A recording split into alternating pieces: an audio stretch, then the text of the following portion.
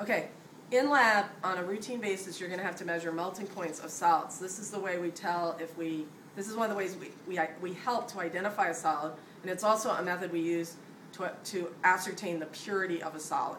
And you'll do this almost every week. What you need to learn how to do is how to pack a melting point capillary and how to run the melting point. And again, this is really just a technique video. We're going to go over theory in class. So in front of the melting point machines, this is a melting point machine. Pretty old. They're probably 20 years old. They predate my time at Bryn Mawr College, that's for sure. But melting point hasn't changed too much over the years. You'll find in the drawers in front of the machines little vials filled with capillaries and tubing. Okay? So if you want to run the melting point of a solid, what you want to do is take a little bit of sample and tap it out onto a watch glass. You want the sample to be pretty finely divided, so if necessary, grind it up a little bit with a glass rod or with a mortar and pestle. This is actually pretty finely divided. The melting point capillary will have a sealed end and an open end. You should take a good look at it and identify the sealed end. You take the open end, dip it into the solid, and we're putting, it's very hard because a lot of people still aren't calibrated in the metric system, but you're trying to put 2 to 3 millimeters of sample into the tube, and that's about 3 millimeters of sample. If you have any doubt, we also have rulers in the drawer, and it's not a bad idea to measure it. An overpacked sample gives an inaccurate melting point. Then what you want to do is take a piece of glass tubing, turn the capillary over to its sealed end, drop the tubing down and let it bounce. When it bounces, it'll get stuck in the tube. That's so funny. Okay, let's try again. So I'm going to drop it. It got stuck. And it got stuck again. So what does this mean? It means my tubing is dirty. That's what it means. So it means I've got to clean that tubing for you before you come in here. But I'm taking it again. I'm going to drop it down a clean piece of tubing, and it bounced. It got stuck again. Okay, what is going on here? It's an indication that the sample is really staticky, I think. I'm going to try one more time. You get to see things at their worst. Usually it just drops. It's already packed. That one dropped down, but it normally bounces a little. I think the sample is very staticky. But you can see the sample has moved to the bottom of the tube. And you only want to have that 2 millimeters, 3 millimeters down there. You measure it. Okay? Now, when you get to the instrument, turn the instrument on, you'll see there's an ocular, a thermometer. Okay? The sample goes into a little slot that's behind the ocular. And when you come into lab, we're going to go over this again, but take a good look inside the ocular. I don't know what you can get there with the video, but can you see 3 chambers in there? No. No. Okay. So inside there are 3 chambers. So you can actually run 3 samples simultaneously, and I highly recommend that. It saves a lot of time. Okay? Now your goal in running a melting point is to have the sample melt at a certain, is to have the temperature going up at a certain rate. Okay? The problem with this technique, it's fundamentally flawed. And the reason it's flawed is that you are not measuring the temperature of the sample. Okay? You're measuring the temperature of the metal around the sample.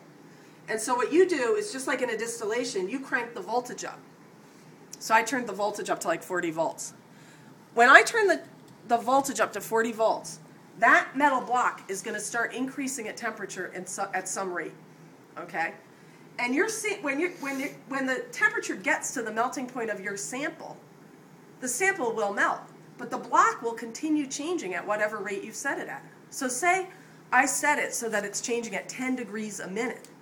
If your sample starts melting and the block is changing at 10 degrees a minute, and it takes a minute for your sample to melt, your melting point will be a 10-degree range. I don't know if that makes any sense. If you set it so it changes at 5 degrees a minute, you'll get a 5-degree range. So what you have to do is set this voltage so that the temperature changes at about 1 to 2 degrees per minute, because the melting of the sample usually takes a half to a whole minute. Okay? And you do that using this graph. I don't know if you can hone in on that a little bit. But in lab, we'll go over this. And you could probably find these graphs up on the web. But what you do is, on this axis, you locate your projected melting point. So say I think this is going to melt at about 150 degrees. I would want to extrapolate over to the curve that says 2 degrees a minute, which is the second curve, and then down. Now for something that melts at 150, I should have this thing set up at about 42 or 43 volts. We're going to go over this in detail in lab. All right, so what does melting entail? What does doing a melting point entail? It's very boring work. What you do is you stare in that ocular and you look for any changes in the sample. So you just stare, start talking to your neighbor. You shouldn't do that. Stare, stare, stare, stare. What are you looking for? Typical sample, the first thing that happens is it'll sweat. You'll see like moisture on the inside of the sample. You should record that in your notebook. Write sweat point and then look up, see what temperature it is, and then record it.